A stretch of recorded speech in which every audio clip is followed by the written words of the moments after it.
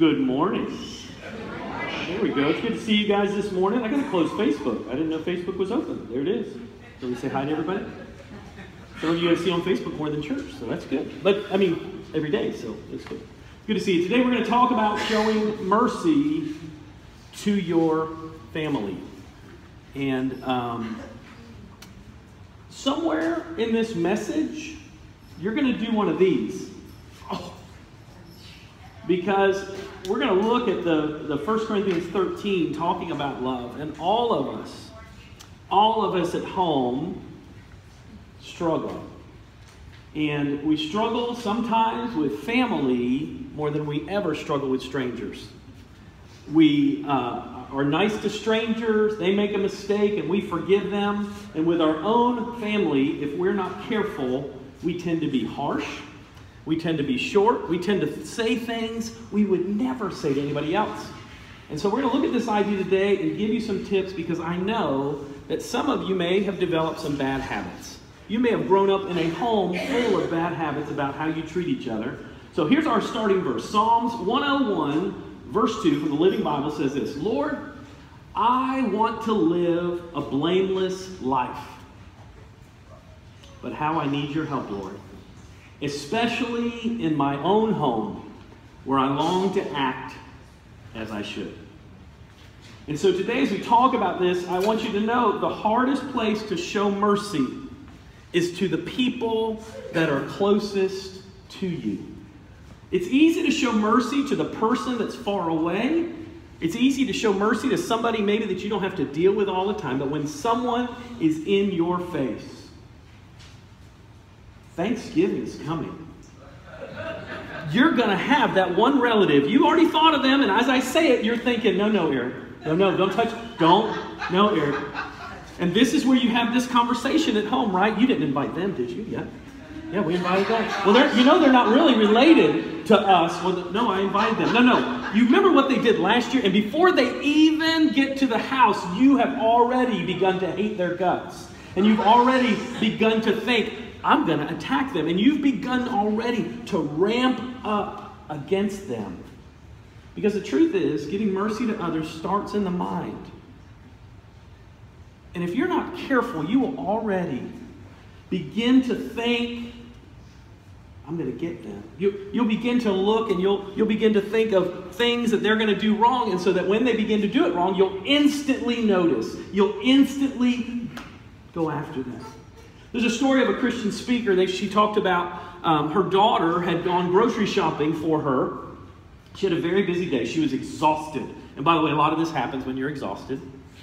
She was exhausted. And her daughter called her on her cell phone. And because it was raining, it started raining. She said, Mom, can you move your car out of the garage so I can pull in to unload the groceries? Well, the mom had it. She hung up the phone. She just said, forget it. Hung up the phone. Furious. Well, the phone rang again. She picked it up and she said, listen, don't you call here. I've had a hard day. You can carry those groceries through the rain. And she just went off on her daughter. And then suddenly she realized there was another voice that said, hello. It was her pastor calling the house to check on her. Now, someone in this congregation one time accidentally sent me a text. It contained letters that I will not have to explain to you that were 4 letters long. I figured they had autocorrect on. I was trying to be nice and gracious, so I said, I'm sorry, you're auto-corrected wrong. I don't know what you were trying to send me. Maybe good luck.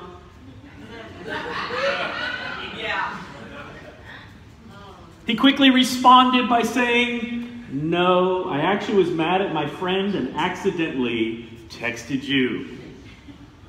Here's your sign. How would you act if I was at your house? Hopefully no better. How would you act if you knew that what you said mattered? Now, let me give you a quiz before I get to the message and see how you're doing at home, okay? This is a quiz on how merciful I am with my family. Some of you are going to get 100. Because you're liars. Here we go. Number. I should have not taken Sudafed this morning. This could be a dangerous time in the life. All right, here we go. Number 1. When someone in your family or your spouse or your brother or your sister, and you can think of Thanksgiving too, okay? It's coming. When they get some details wrong while telling a story, do you A, interrupt them and correct them publicly, or B, say nothing and let it go, knowing that you've done the same thing?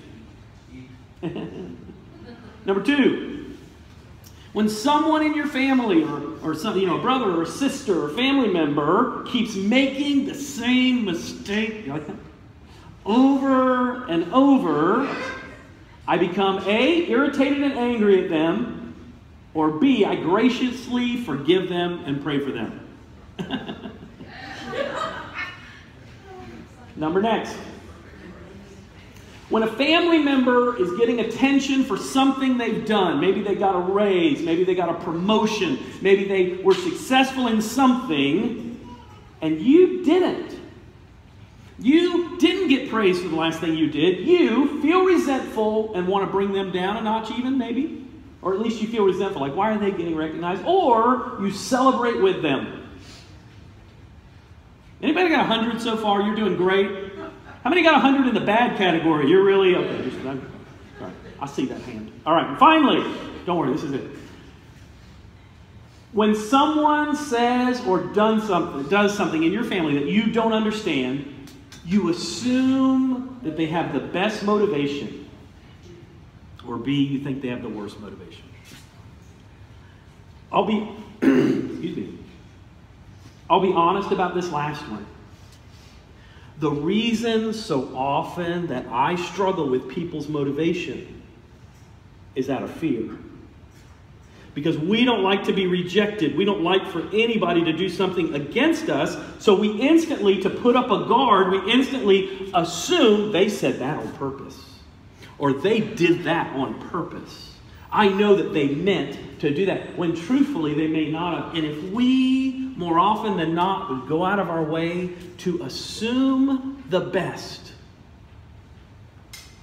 just that one thing alone would make all the difference. And so here's kind of the foundational question for you and me.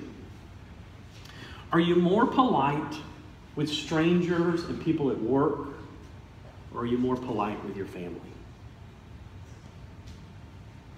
Feel guilty enough, ready to go home? So let me ask you 2 questions today, and this is kind of the theme today, okay? Here's the first one. By the way, it was really quiet last night when I did this sermon too. What if your children, your spouse, your family member... By the way, I was in Walmart one night, and I heard a son talking to his elderly mother, and I wanted to kill him. I did not assume the best.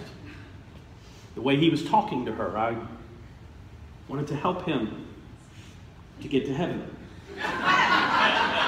Right then.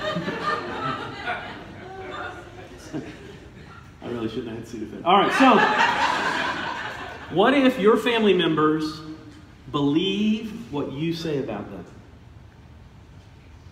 You never fill in the blank. You always fill in the blank. You can never, you're always doing, you're always being, by the way, most of the time when you make never and always statements, they're not good. There's nothing you can do about a never statement. By the way, when Satan attacks you, he attacks you with generalities. He'll come to you and say, you're a horrible father. You're a terrible mother. You never get anything right. You can't do anything about that. The difference between conviction and condemnation is very simple. Conviction is very specific. You need to go make this right. So you go to your child, and instead of saying, you've never cleaned up your room right, you know what you say? Can you go pick up your socks? You can even add to that, I've had enough of you leaving your socks there, right? But we go beyond that, and we do character assassination, and we don't fight fair, and we say things to people in our family that we would never say to a stranger. So what if your kids believed, or your spouse believed what you said about them? And then number 2, here's the big one. What if you could convince your children and your family members, maybe even yourself, to believe what God says about you? To believe that no matter what you do, no matter how bad you fail, no matter how far you run, no matter how messed up and broken and ashamed you feel, that He absolutely loves and adores you. When you make a mistake and you fall down and you feel like you're in the ditch, He doesn't just come and give you a lecture about how you should get out of the ditch. He goes and picks you up and says, let me walk with you. What if we began to live that out in our families? What if we began to show our children how Jesus would treat them if He was in our home? And some of you are like, yeah, He got a whip to the temple. I remember that. I don't have time to go into that whole story, but someday. Mercy is love in action. Mercy is love in action. 1 Corinthians 13 is a passage that you hear at weddings all the time. When I meet with couples, they come to me and they go, listen, I know you're doing our wedding. We're so excited to get married. We just love each other. He never says a mean thing to me. I just love him. I just love her. I think she's so great. She tells me the truth about myself. Usually at that point I go, you like that? And then she says, I love it. He is so funny. Really? You like funny? How about sarcasm? You like sarcasm, right? And they go, I don't know what you're talking about. So we read this passage in a wedding, but listen, how about if you applied this to your whole family? Listen to what it says. Love is patient. Listen, we could stop right there. You put that on your fridge and you could go home today and you wouldn't need the rest of church. You know what patience means? I've debated about saying this during a wedding, but I think it's horrible. Patience, literally, you ready for this? Is to suffer a long time. Wouldn't it be great for a wedding? I might do that one of these weddings. I'm up to about 500 weddings now, so I'm getting to the point that I'm getting like more irritable in weddings. Like, I'm going to really tell you guys what it's like. See that couple out there? They got in a fight on the way here. Yeah. It means to suffer long, you know. So when I do the vows, I can say, will you be willing to suffer forever? But we can't even handle it if somebody's running late. Did you know you don't have to mistreat somebody even if you don't like what they're doing? Did you know when your kids aren't doing what they want you to? Did you know that it does not help for you to scream and yell and try to control them?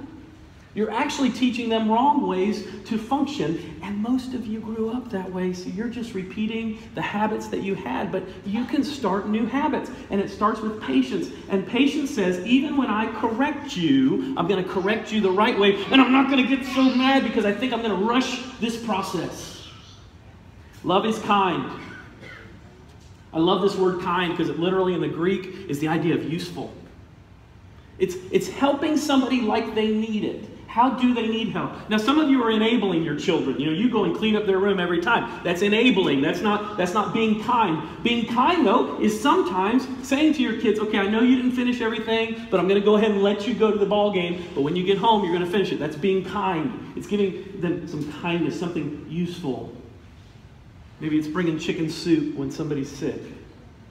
Gentlemen, you can do that, by the way. Some of the guys are like, I don't know how to cook. I'm going to show you right now how you can bring chicken soup. Ready? 2 minutes. Fast forward. Right, done that? Anybody? Am I the only one who's an idiot? Who hasn't realized that the bowl gets hot in 2 minutes? Okay. So you get the... You put it on a plate, and you say, be careful, this is hot. Here you go. I hope you feel better. Kind. It does not envy. The word envy is to boil. It's the idea of, I can't believe they got that, and you boil. It's the idea of boiling water. It does not boast. Do I need to explain that one? It's not proud. The word proud literally means to puff up.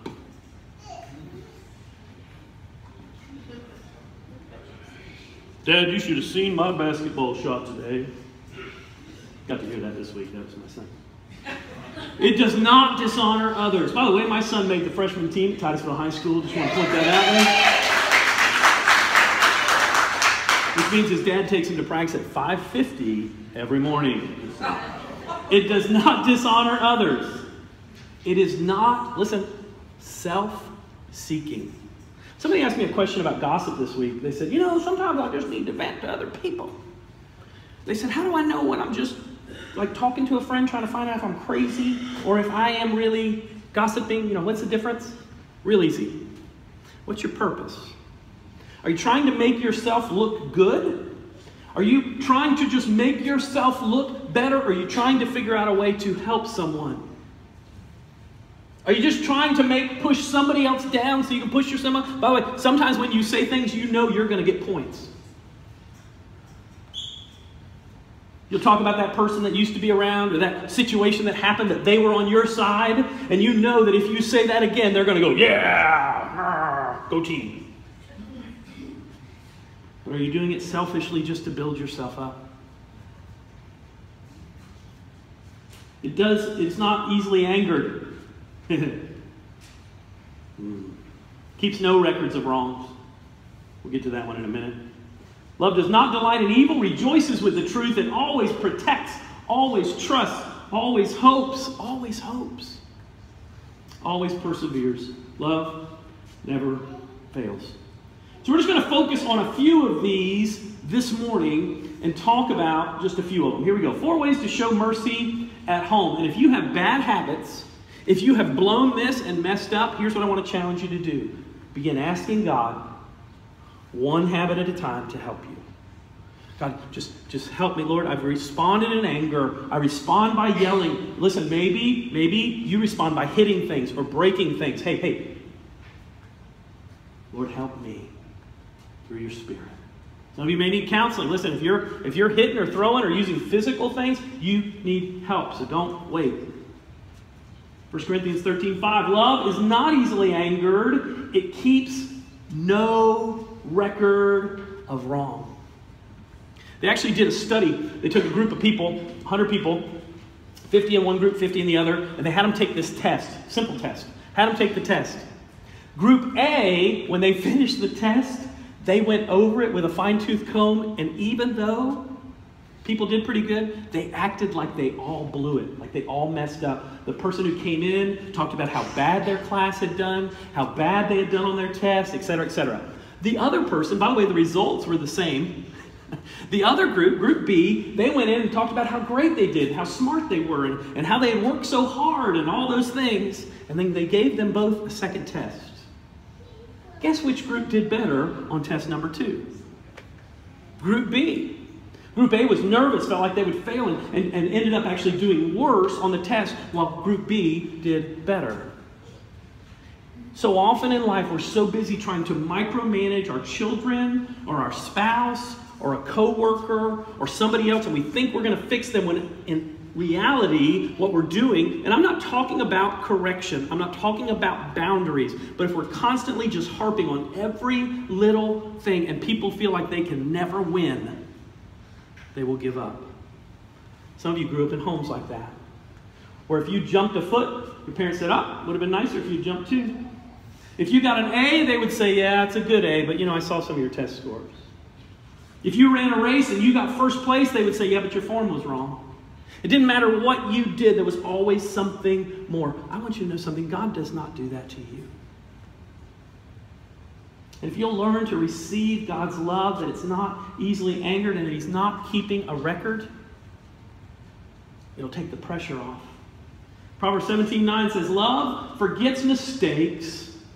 Nagging about them separates even close friends. If you harp on somebody's issue, you know what you will see every time? You'll see their issues. In Proverbs 19:11, it says, to your glory to overlook an offense. Now here's what I know is happening. Some of you here are not yellers. Not the color, but you don't scream at people, okay? Old yeller. Some of you don't yell at people, so you're sitting here and you're becoming smug as I'm talking. You're like, that's my spouse. There's two kinds of people in the world that deal with issues. There are turtles and there are skunks. Turtles, when something happens, they internalize everything. So their way of dealing with it, instead of exploding on you, they withhold love. They withhold affection. They withhold conversation that is just as wrong. The skunks explode on everyone. By the way, typically skunks and turtles marry each other. Isn't that exciting? You can point at your spouse and say skunk if you want. Just feel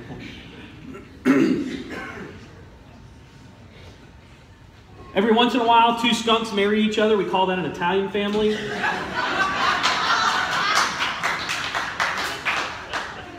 Everybody's yelling, right? But just because you're used to it, or just because everybody thinks it's okay, does not mean that's the best way to handle things. You don't have to explode, and you don't have to stuff it. There's proper ways to deal with things, and I love this. Be careful that when you get on each other's nerves, by the way, it doesn't say when you might get on it. Did you know if you hang around anybody long enough, you will get on their nerves? Can I just tell you a big secret? I bother people. I know that's a shocker. But people who've been to camp with me and other places with me are like, yeah, there's a point. There's a point. We just walk away, right? Everybody, if you hang around anybody long enough, at some point you're going to find something that's going to be really easy to notice all the time. It says, when you get on each other's nerves, don't snap at each other. Look for the best in each other and always do your best to bring it out. Number 2, being kind when they don't deserve it.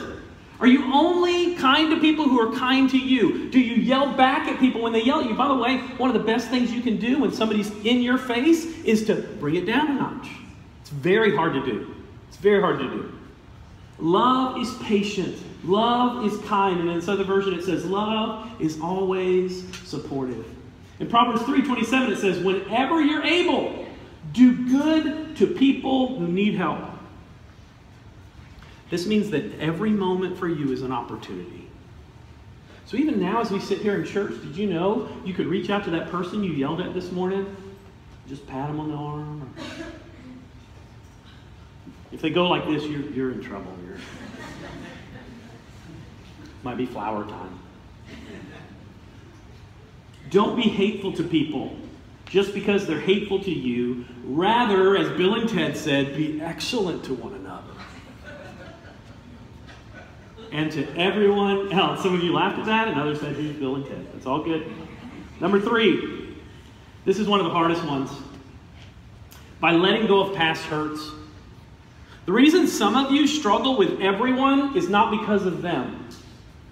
If you find that you struggle getting along with everyone, guess what? It's not them. Some of you just went, what?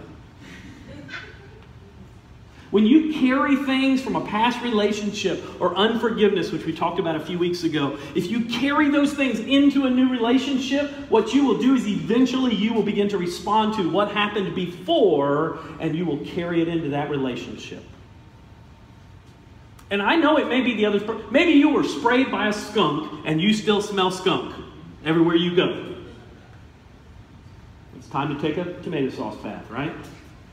It's time to ask for forgiveness. 1 Corinthians 13:5. Love keeps no record of wrongs.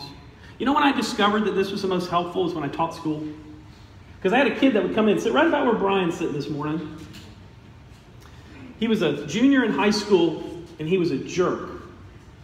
That's in the Greek. And he just was one of these kids. And he would come in and he would do stuff. And it got to be where as soon as he came in, whoop, I was laser, so he couldn't move.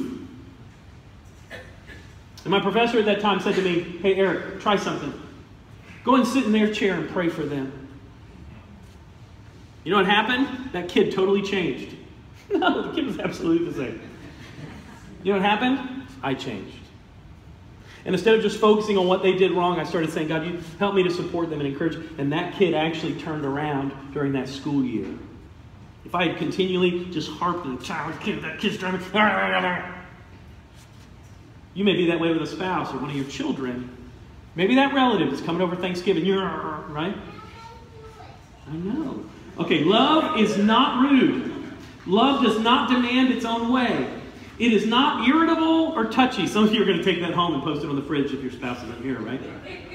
It does not hold grudges. And then finally, number 4. Oh, I hope you'll get this. By believing that God is working in others' lives. This is the way you communicate to others what God is doing or what God is going to do. My mom did this. When I would come home with a D, that never happened. I'm sure it never, yeah, I'm lying about the D. When I would come home with a D or worse, my mom would say, I know if you applied yourself, you could do better. Now, that didn't mean there wasn't punishment. It doesn't mean there wasn't consequences. But she would always say, this is what you can do. This is what you can be. And when I got my doctorate, my mom was there sitting in the audience cheering me on. And I was saying, you know what? If she hadn't told me what I could do, I would not be here today. ADD people do not get their doctorate degree. Amen. So how do you see your family members? Do you see what God's doing or do you see what they're doing wrong? When you look at other people, do you see what God's doing or do you see what they're doing wrong? What God can do. What God can do. That doesn't mean you justify their behavior. It doesn't mean you overlook everything that they do and you never have consequences. By the way, if they're not somebody that you do that, then you have to. It's not your job to fix them. Love always trusts, is always hopeful, always perseveres through whatever comes. You know what they've discovered about the young generation today? Some call millennials or younger. They've been given everything. They've been given toys and phones and communication. They have tons of information, but they don't have meaning. They're looking for meaning in life. And the only way they're going to discover what the meaning of life is to look at you. They're watching your example. Is the meaning of life how many likes you get on Facebook? Is it about yelling at the TV when somebody that comes on that you don't like? Is it about driving in traffic with me? Do you have the optional blinker package? I was in Orlando yesterday. Really? Really? Do you have to be that close? Really? Oh, I want to brake. Oh, I want to brake. Thank you, Jesus, for the car behind me. Hope he has an airbag. No, I'm just kidding.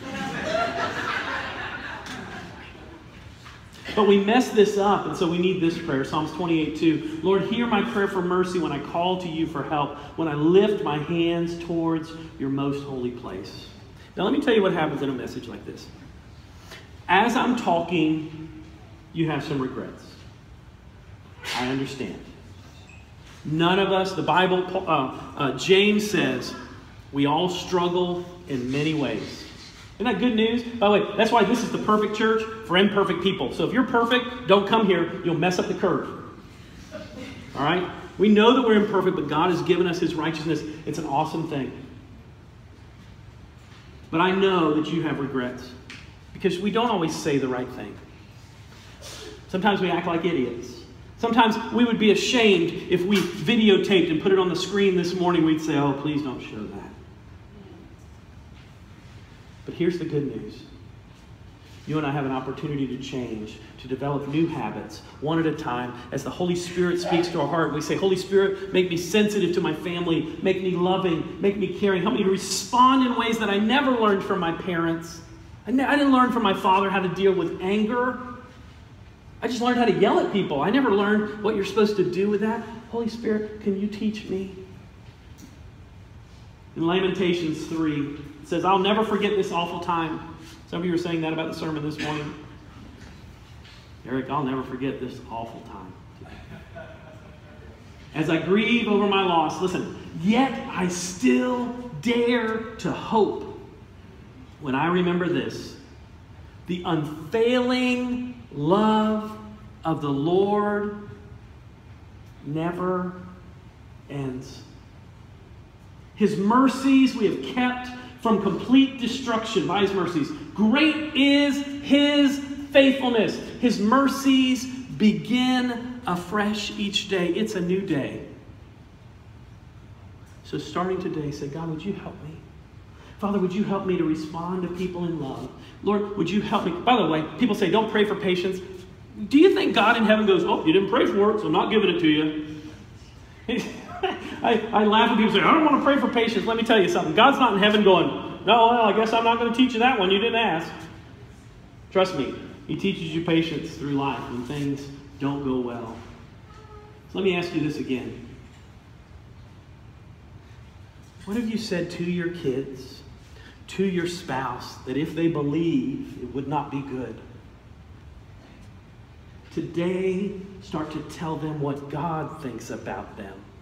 Today, begin to tell them that even when they make a mistake, God has given you mercy and grace and forgiveness. And sometimes you might even have to say, you know, I'm really sorry. I hope you can forgive me for my mistakes, for my failures.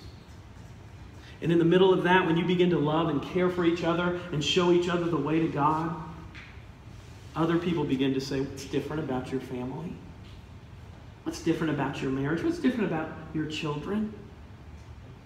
Because these are the same ways that God shows you mercy. If you're here today and you've never given your life to Jesus Christ, you have not received his mercy. He gave you the free gift of salvation, John 3:16. He loved you so much before you did anything, the Bible says he sent his son. So if you're here today and you've never given your life to Christ, I want to encourage you today. Come up after the service, say, Eric, I want to give my life to Christ today. I've heard about him, I know about him, but I've never surrendered to him. I want to surrender my life to him today. Maybe you're here today and you're a Christian, and the truth is, as I talk today, you just, hey, it's a new day. Ask God to fill you with his Spirit, to fill you with his grace, and he'll do it. Let's go to the Lord in prayer. Father, thank you so much for your word. Lord, even as I present this message, I'm very aware of my failures. Lord, I'm very aware so often I get focused on the wrong things. And Lord, many of us do. And so, Father, we pray that you would give us new and fresh a touch of your Spirit to know your presence and to walk in it, to know how to show love and mercy to our families. Father, I pray that for that one, especially here today, who's never given their life to you, that today would be the day they surrender to you. Lord, bless each part of the service. Bless our offering as we take our offering today that you use to do wonderful things around the world. We pray, Father, that you would speak to hearts. In Jesus' name, amen. Light of the world, you step down into darkness. Open my eyes.